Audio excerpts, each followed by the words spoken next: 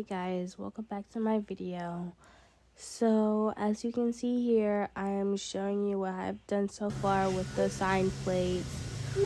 If you have been watching my video, you would have known this is what I've been doing. Here you can just see me prepping to start grinding the plate. Yeah, I really like this grinder stuff. But basically, yeah, this is my last one that I'm going to be grinding until I have to start spray painting them. Sorry guys,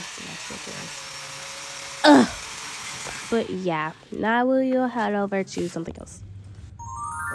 So the title of our business is Street Essence. It is a clothing and jewelry business, and it's a duo business.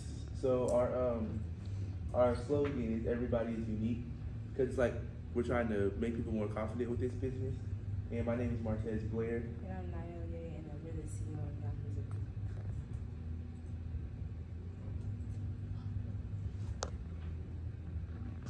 of So our problem is that a lot of people struggle with confidence nowadays, and since our target is more teenagers, we know like teenagers in our grade and in our school and stuff, they struggle with confidence. So we want to make them feel better with clothing and with jewelry, which is also affordable, because a lot of clothing and jewelry is expensive nowadays. So we want to give them like an uplifting spirit and stuff, because they'll have more affordable stuff. And yeah. And our value proposition, like I said, it would help teenagers feel better about themselves, because they'll be able to feel comfortable in the clothing that they're wearing. And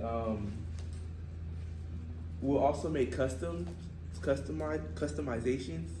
So like on our website, you'll be able to customize it however you want. And we'll have different customizations. We'll also have selective items that is with our branding on it if you don't want to customize it. And yeah.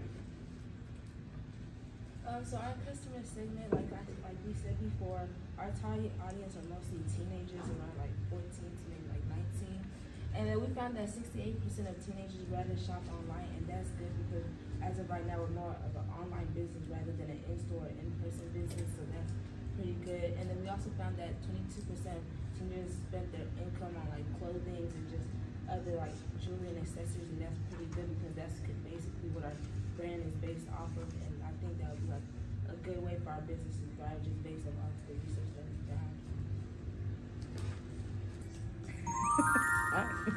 So I really liked that when you started your intro, you were confident. You went straight to kind of your target market kind of solution problem there. That it's for teenagers, it's affordable. You're wanting, or the confidence piece you spoke to, but you also seem confident of your product, which was nice. Really with this, this guide here, or your guide you're given, is kind of your goal to make sure that you meet all the steps. So really it's just adding a little bit more as you go through it, but you hit really a lot of the good pieces. You hit your value proposition. You spoke about the multiple perspectives. Again, underlying magic you could add a little bit to. It doesn't have to be a separate slide, but kind of just how you keep talking about how you're trying to gear towards the teenagers, just kind of trying to, again, relate it to your experience a little bit more. I also thought your presentation was very good, very confident. I totally understood your business. Like, I got it. It was very clear. I appreciated that very much. And it was easy for me to go through and understand these are the things that you're talking about: the problem, opportunity, the value proposition. I really like that your business is not just clothing and not just jewelry, but clothing and jewelry, because that sort of makes it like a one-stop shop, right? Because that's what we're looking for. I mean, I know that's what I'm looking for, and shoes, okay? And that's it, and then we're done. Maybe accessories. So, but I like that you have a combo there. I really like your statistics, that you incorporate statistics all the way through. But that also was a great thing for me. It's easy as a judge now for me to mark off that you've done research, because I can see that you've done research by these statistics. I really like Ms. Johnson's idea of the pictographs, with your statistics in there. I think that's really great. I also really like your slides. Something that someone from marketing once told me about my slides that I liked was that I shouldn't be afraid to mix up my fonts on a slide. So like, if I wanted to change that last one, 95% of teenagers use social media, I could make that a totally different font.